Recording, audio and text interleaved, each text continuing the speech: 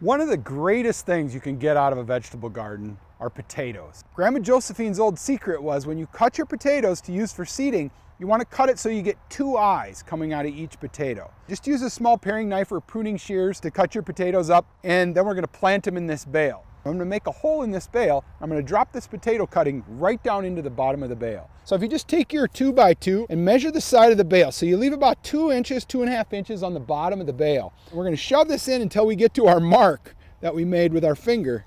That's the depth that we want. Kind of move it around, make a hole. We're going to leave that hole open. We're not going to fill it in.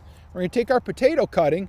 We're going to drop it right down that hole. The potato's going to sprout, and that stem is going to crawl all the way up out of that hole. Make a really long stem. That's the secret to lots of potatoes. Come this fall, when we kick this bale over, we'll have close to a bushel of potatoes that have grown inside this bale. Good luck with your potatoes. They're great in the straw bales.